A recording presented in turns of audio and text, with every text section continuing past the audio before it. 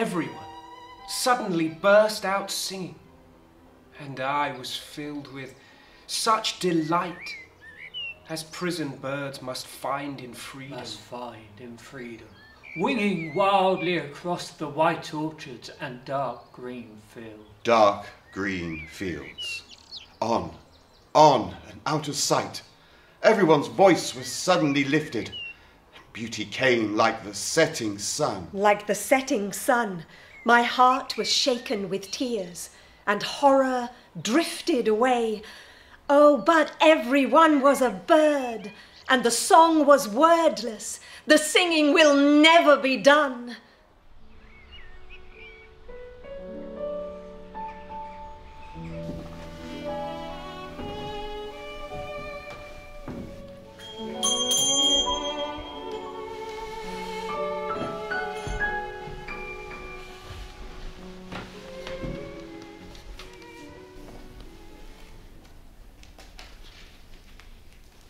How do we know?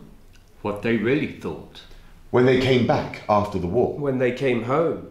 Afterwards, what it was like in our town. But you can't ever know. So you imagine.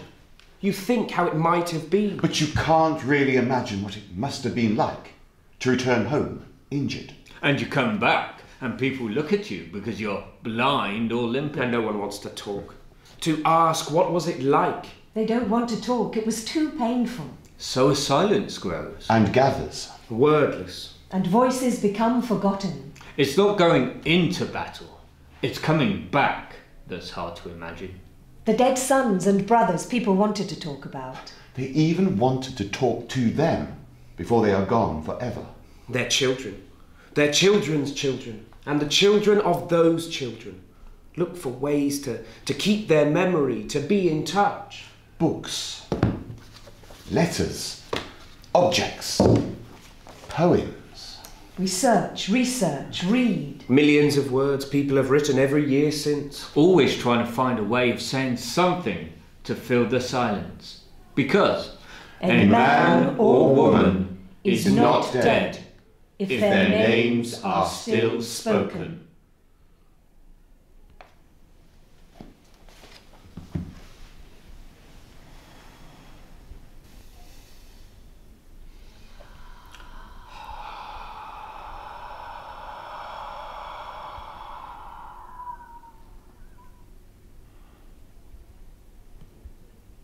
Eliza Burden. Samuel Durrant. Kaye Le Fleming. John Ludlow Hanham. Today we will speak of them. Speak through them. In their absence. Speak in their presence.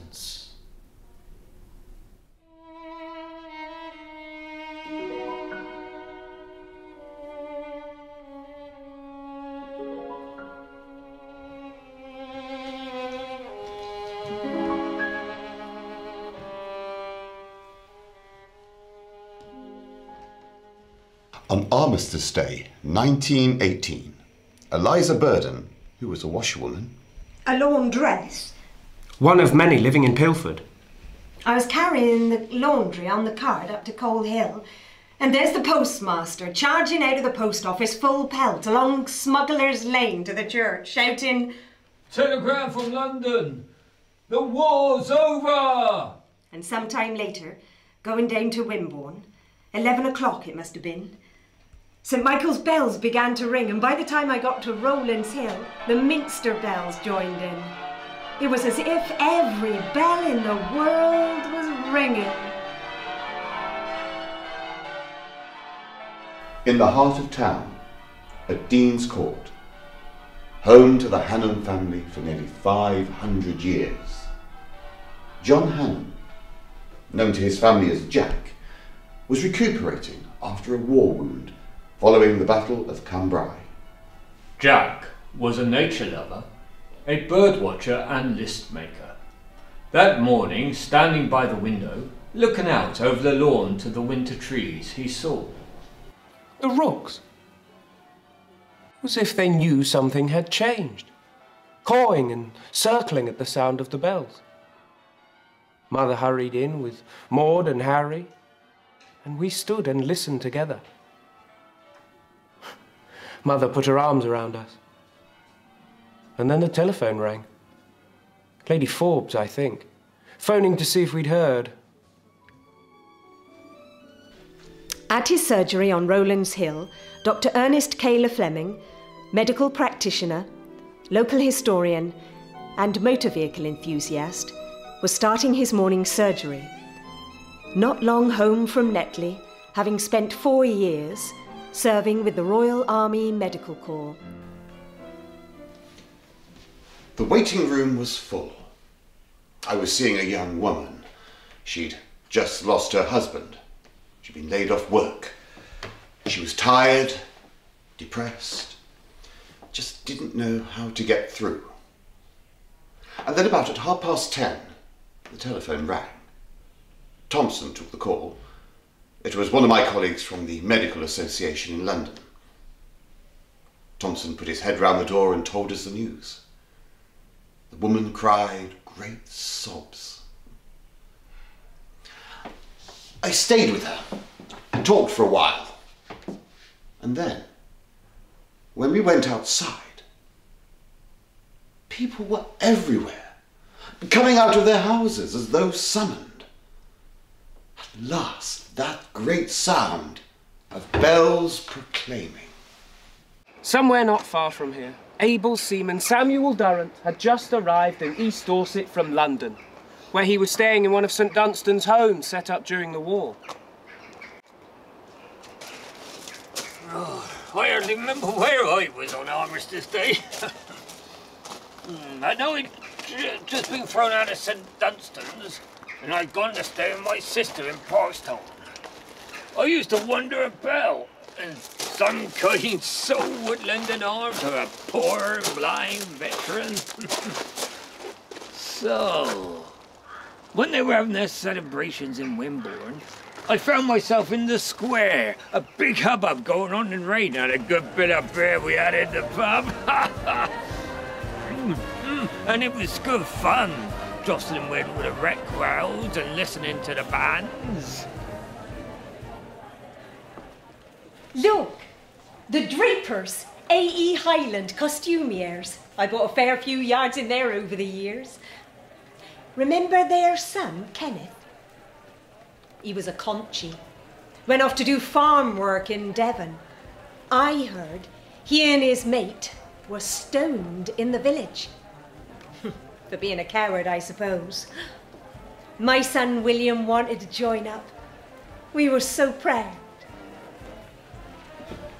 There was no way I could park the car in town, so I left it at Eastborough and joined the throngs walking to the square. We were on the balcony of the King's Head, where the photographer set up his camera trying to get a good angle. Mother, Maud and Harry and we joined in the singing.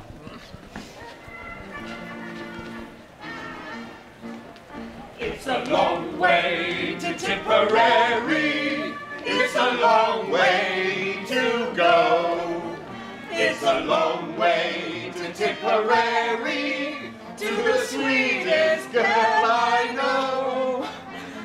Goodbye, Piccadilly. Farewell, Leicester Square. It's a long, long way to Tipperary, but my heart's right there.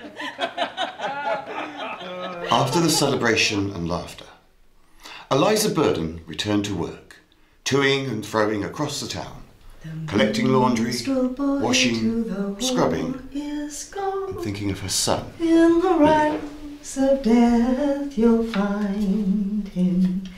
His father's sword he had girded on, and his wild harps long behind him. Land of song, said the warrior, but the world betrays thee. Thy sword at least thy rights shall guard, thy faithful harp shall praise thee.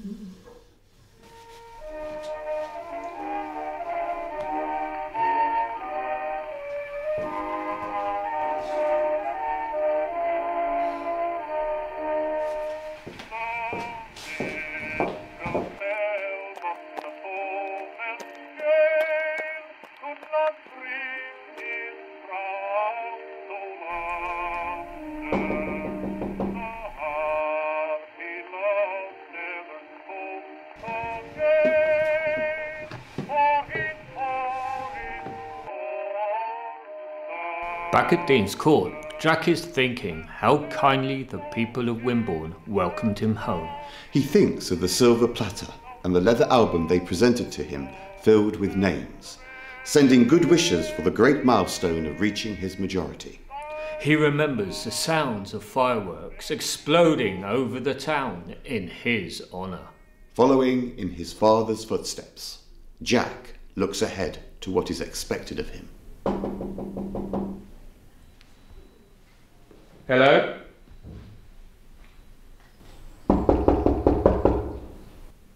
Come in. Sorry to disturb you, sir. My name is Eliza Burden. Dr. Le Fleming, whose laundry I do, he said, why don't you call Dr. it... Le Fleming, our family physician, yes. To see if you need any more laundry work doing. I was expecting Mrs. Stone to answer the back door. Ah, yes, Mrs. Stones is poorly today, but when my mother returns, I shall speak to her about your offer. Well, thank you, sir. How are you now? Only we heard you were wounded, because we said a prayer for you, and thank God you're better. I hope you are better now, sir. Well, Dr. Le Fleming takes good care of me. My son William, he was in the Dorsets too, like you, until he was killed. Oh, I'm sorry. And I was just Dear wondering, Mrs. what with you being an officer and everything, whether you might have met him. Yes, but Mrs. Burden... It's just he didn't die straight away, so Mrs. Burden. they took him to a hospital. Mrs. Burden, I was not in the Dorsets. I was a Grenadier Guard, my father's regiment.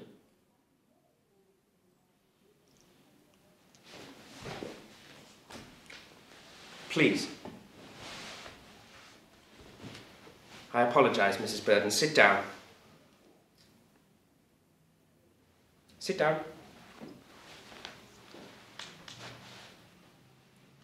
Tell me about your son. William, Billy we called him. He almost made it through.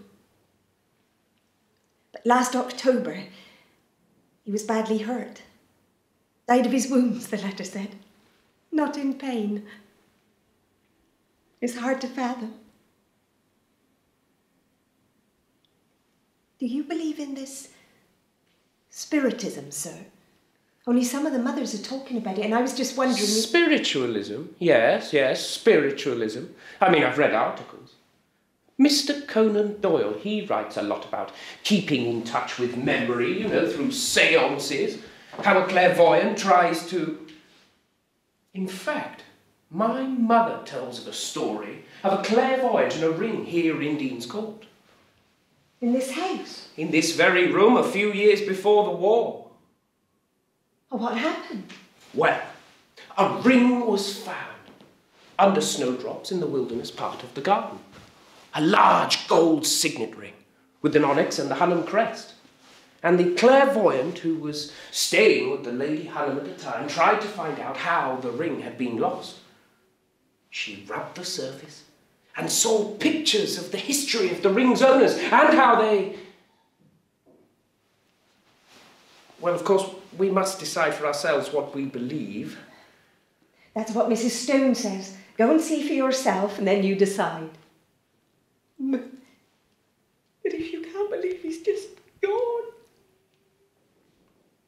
you've got to find a way to... Do you understand, sir? I do. I lost comrades in France.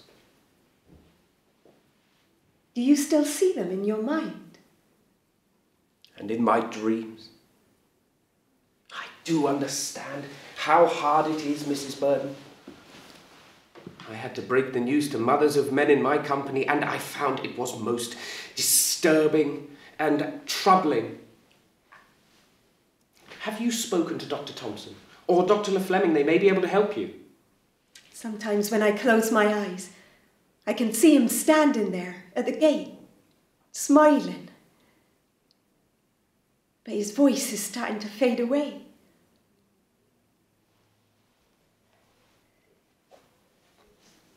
He was about your age. fine young man. And a brave soldier. And a good son. My youngest Alfred, he wanted to join up, but he was too young. Like my brother Harry. And my sister Maud. Your sister? Whatever next? Yes.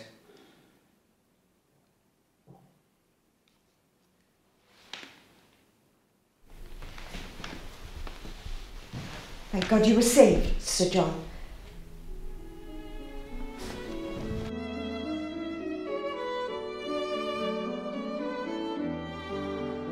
Gentlemen of the Medical Association, thank you for granting me license to share the thoughts of a rural doctor.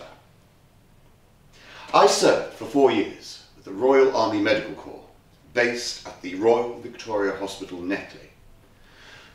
With my surgeon colleagues, we did our very best to treat our gallant warriors and aid their terrible suffering. Over time, something unexpected came to my attention with regards to the procedures of war, namely the diet and training programs, that left me in no doubt that these would be of great benefit to all our young men who left their urban and rural homes to join the fray. Please, let me explain. Many of our recruits came from impoverished backgrounds, from cottages and tenements lacking in basic sanitary conditions and fresh air. Hunger was a constant companion in their young lives. I decided to investigate. I selected a sample of raw recruits, many of whom were malnourished and stunted in stature. I conducted a series of medical examinations, and after a 6-month period of daily rigorous exercise and healthy, well-balanced meals, I made the most remarkable discovery. These men had grown in weight and height. Their skin, no longer pale, positively glowing. Gentlemen, what is clear is how we in the medical profession must work tirelessly to ensure this knowledge is not forgotten. As much in peacetime as in war, we need a national system of health insurance provision to provide programs of daily exercise, healthy, well-balanced meals and good advice, not just for the rich and the privileged, but for the poor. Now, it is only through government intervention that such a vision may be realised. And I am determined it will happen in my lifetime. Here.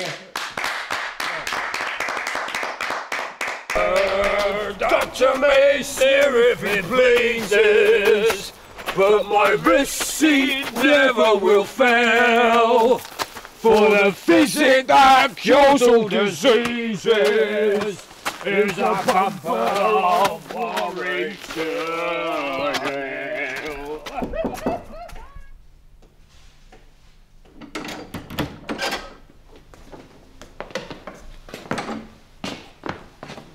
In spite of all that ale, Samuel's eyes are still sore. Someone brings him to Dr. Le Fleming's surgery, and Samuel hopes that the doctor will not sneer. Now, if you just tilt your head back a little further. Thank you, Mr. Durrant. Thank you. Okay, open the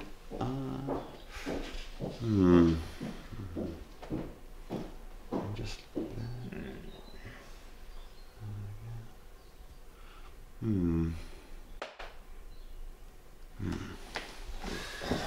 Well, there seems to be some infection there, Mr. Durrant. I'll give you a dose of cream. Now, would you mind telling me how you came to lose your sight? It's all a blur, Doctor. Like me eyes. Well, I've spoken to many soldiers in the past. Talking helps. But I was a sailor, Doctor. How long for? 20 years before the war. A proper checked on me. And then I lost my sight August 1914. Right at the start. Stupid accident. Go on. I was on board ship with the rest of the crew, fiddling with the rigging, a knot wouldn't budge. And then something got loose. The boom swung about and whacked me right there, like I'd been kicked by a donkey. The crew took me down to the captain, who said, "Just bad bruising, Durrant. Get better in a day or two." Except it didn't. The pain grew worse. Oh, they gave me a tot of rum, which helped for a while. Then the little I could see, like a glimmer of land on a grey's day, faded. And then, dark. And they gave you an honourable discharge? Yes, sir. Pensioned me off. And did they monitor your eyes afterwards? No.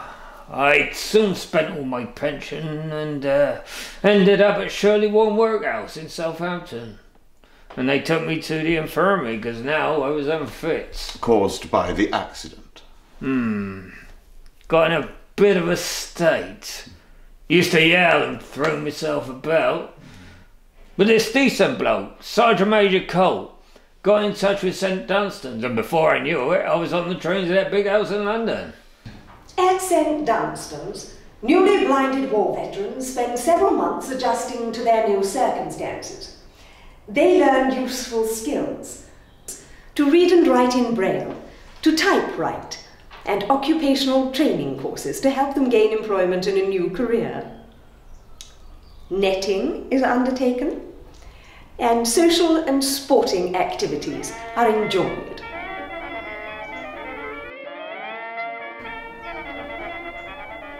Medically speaking, the effects of the war are many and varied, and may cause some men to behave in uncharacteristic ways. For some, this may be physical. For others, the problem lies in the mind.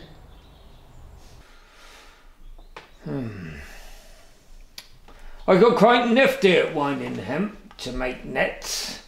But the pain in my head didn't stop. And I started drinking again. Smashing things up. And how are you feeling? In my head, Doctor.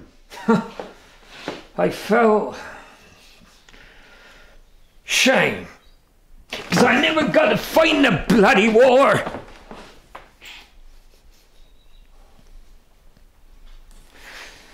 In the end, St Dunstan's asked me to leave. No one could handle me. My sister, she lives near here, and she agreed for me to come and stay. But things like when we went into Wimborne, I couldn't stand the tuts, and I bloody hated it.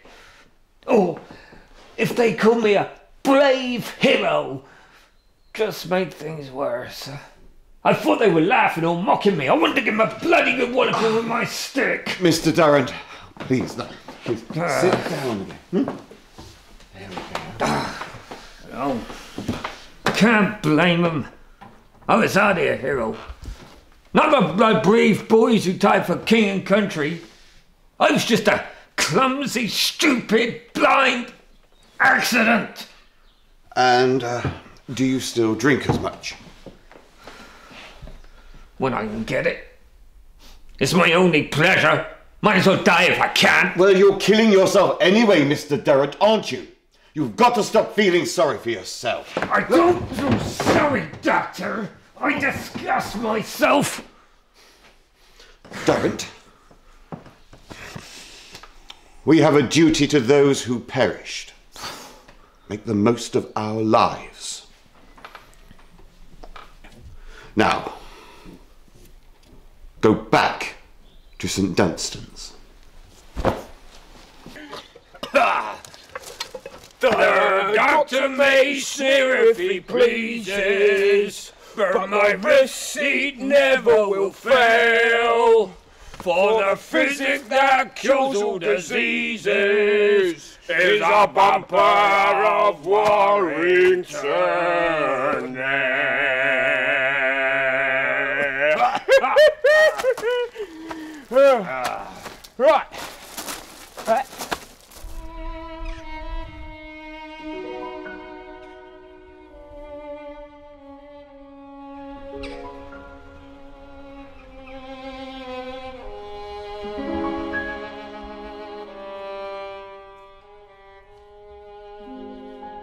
We who are left, how shall we look again happily upon the sun, or feel the rain, without remembering how they who went ungrudgingly and gave their all for us, loved too the sun and rain? A bird amongst the rain-wet lilac sings, but we, how do we turn to little things and listen to the birds, the winds, the streams, made holy by their dreams, nor feel the heart break in the heart of things?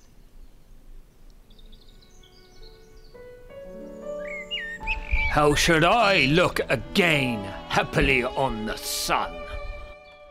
In this room, Jack leans back into the past and forward to the here and now, backwards and forwards, watching the birds wing wildly over the trees. Silent. The mansion lies within its belt of circling trees. Silent. The reeded lake. Silent.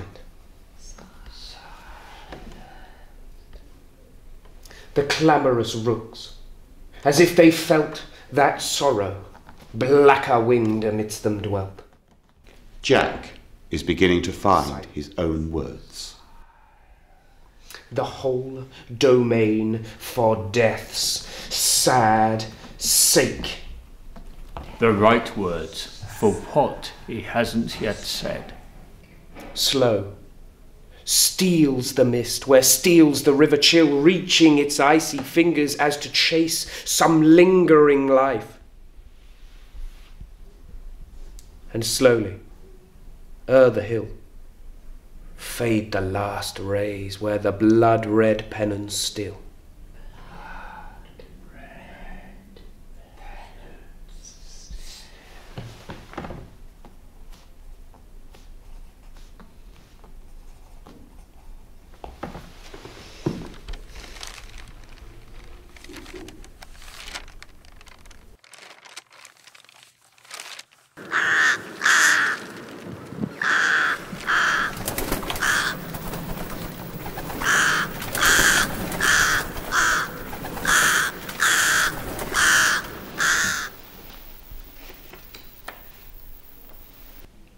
Dear Jack, tonight I went down the river and found the nests of two sedge warblers, one with 5 and one with 6 eggs.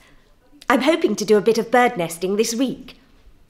There's a blue tit's nest in the cypress tree and one over the stable yard door.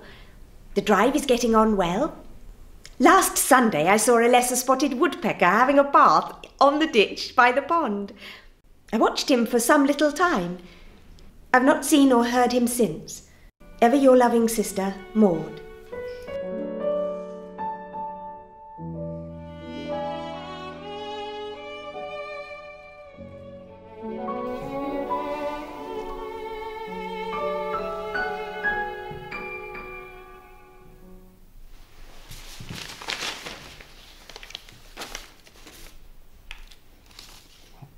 October 1917, yes.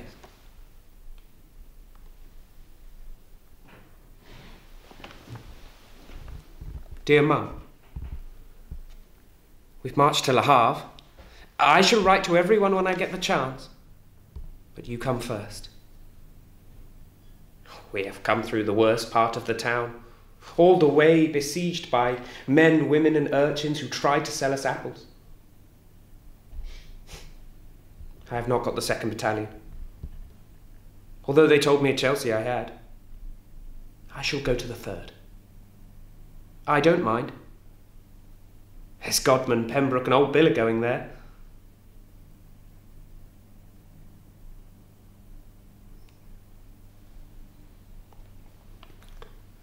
Godman.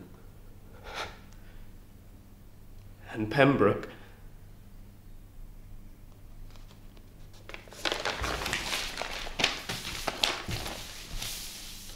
"25th of October, 1917. Dearest Mum, they say that we're going out soon and that the crossing will be rough. There are 2 sweet cats on board, a black and a tabby. The tabby slept with me all night. There's nothing much to read here, and I've not done much writing. Saw 3 cormorants diving this morning and the blackback gulls. Love to all at home, including the acorns and the farmyard, and I hope that the apple trees have not picked themselves. Perhaps Harry may be favoured for a letter soon, but this is not a promise. Ever your loving son, Jack. P.S. This could not go out last night, as we are still here. My diary's going strong. There is nothing to do here. We are quite cut off from the world.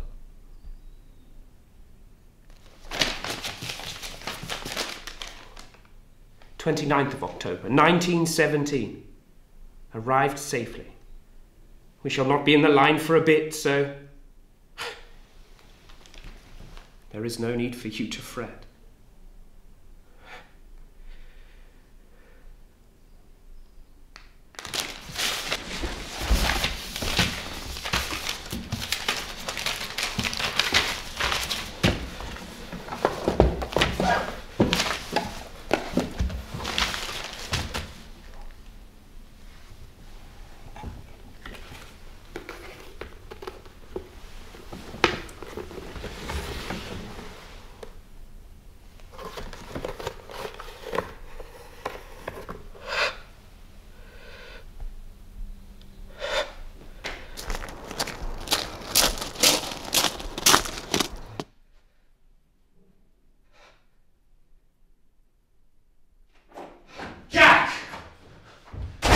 What are you doing? No, it's not what you think. I was just sorting things out.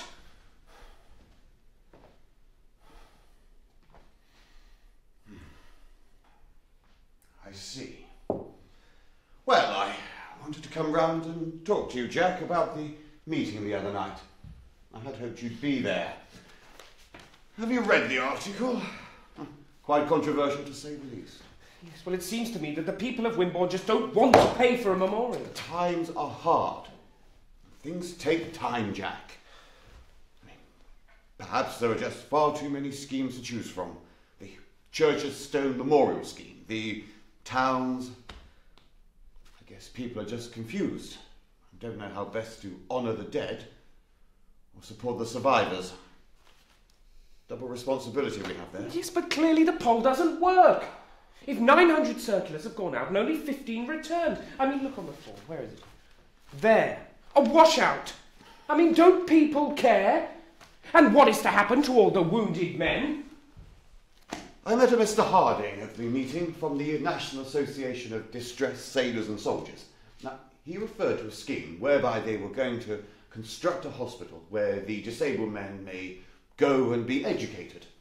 Save them hanging around street corners, I suppose. It's patronising. Yes, Harding was pretty scathing too. What about the idea of supporting beds for the ex-servicemen in the hospitals? There are at least 100. I oppose that absolutely.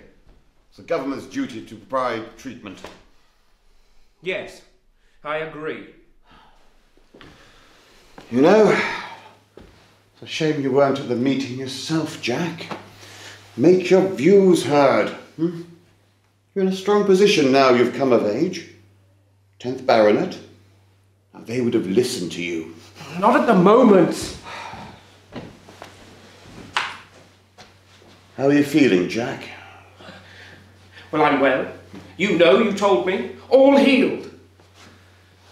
But how are you feeling in your mind? Well, I mean, sometimes at night Your mother mentioned she heard you calling out. At night, Jack's mind has a way of thinking what he wants to forget and seeing what he wants not to remember. We're there. 3rd Battalion in reserve, watching from the hill. The great tanks rolling across, infantry advancing in their wake. Our invincible warriors. The ground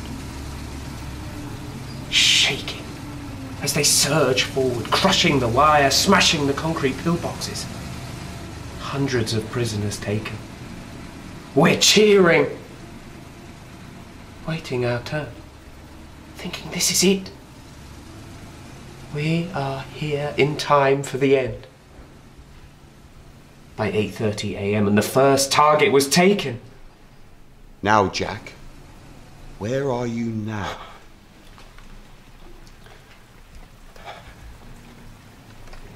Rain. November 20th, 1917.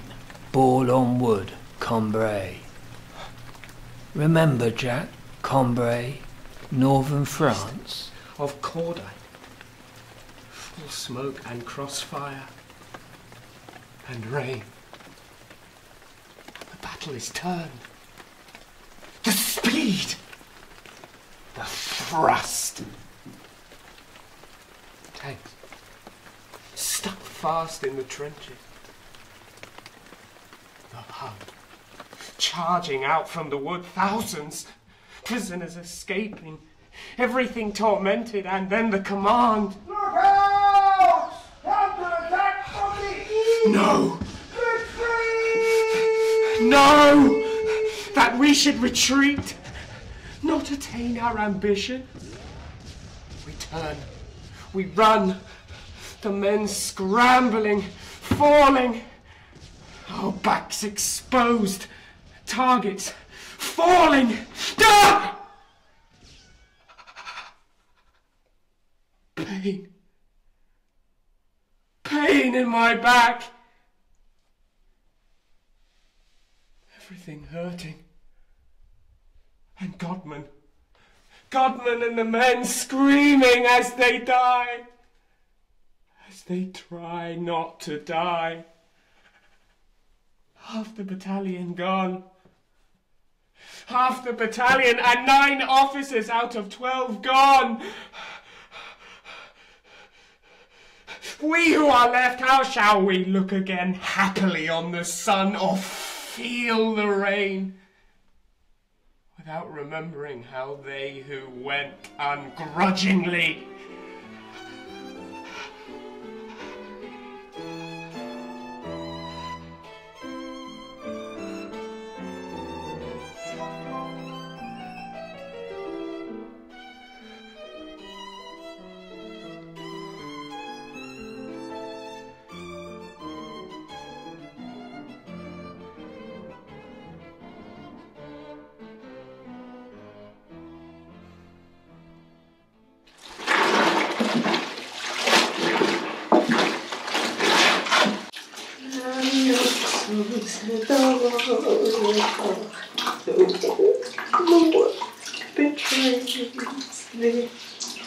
When sword at least I right shall go, one thing shall praise thee.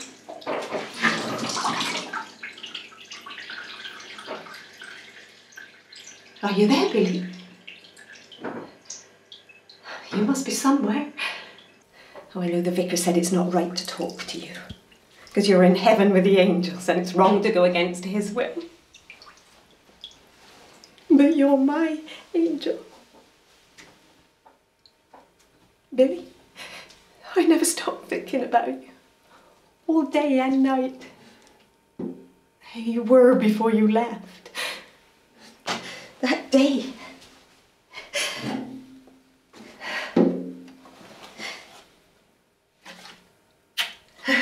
Look at you, in your uniform, about to leave. I wish I'd never let you go. I should have locked you in the coal shed. But your father said, don't be foolish. So proud of you he was, and still is.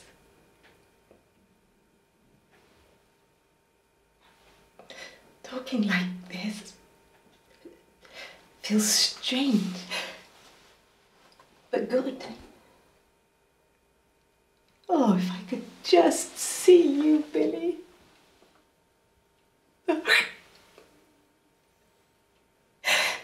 Mrs. Stone's son, Tom, he was killed too.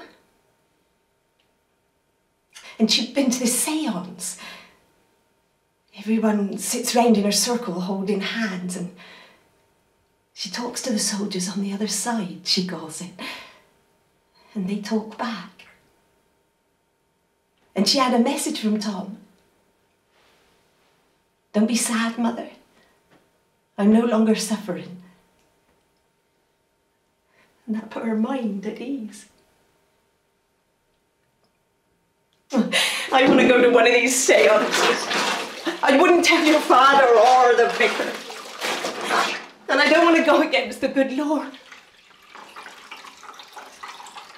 But if I could just hear your voice, which is hard to remember, but was deep and soft. Can you hear me, Billy? Are you there?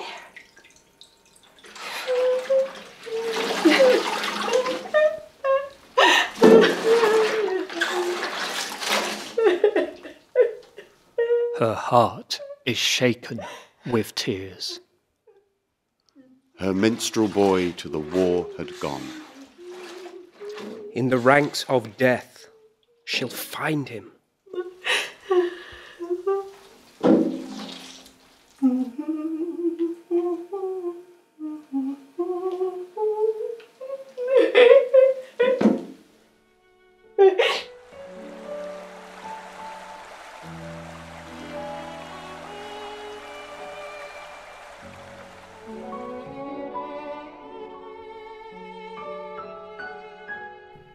Jack begins to write his way back into the world. He looks again happily on the sunny garden, watches a bird among the rain-wet lilac, and turns to little things, to words and the sounds of birds and wind. The trunk lies shattered, but the tiny shoots that spring around faith looks for later prints. Life, more abundant than the life it quits. And so the beech tree, for a season scathed by death's near presence, and with fears bedewed, finds strength to lift her head again.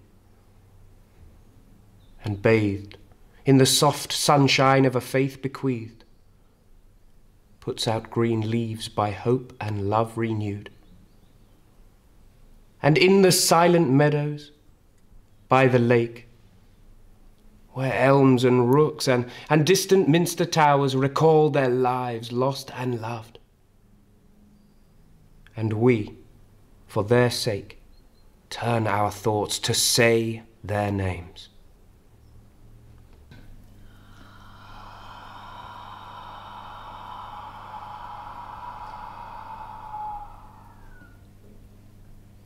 Who is there? John Hanham. Are you there? Ernest Kaye Le Fleming. Where is he? Samuel Durrant. She. Where is she? Eliza Burden.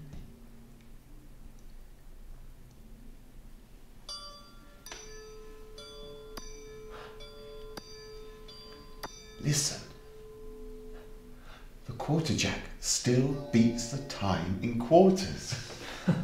Every day hours struck by chimes.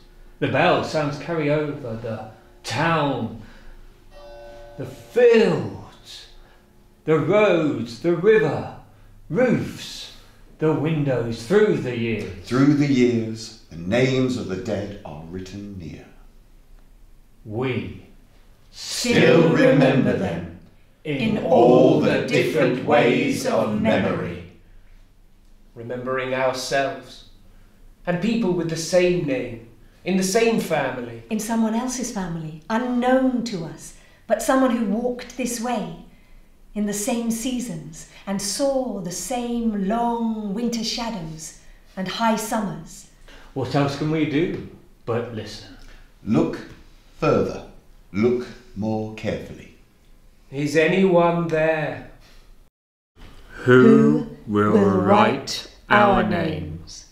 Who will speak our names?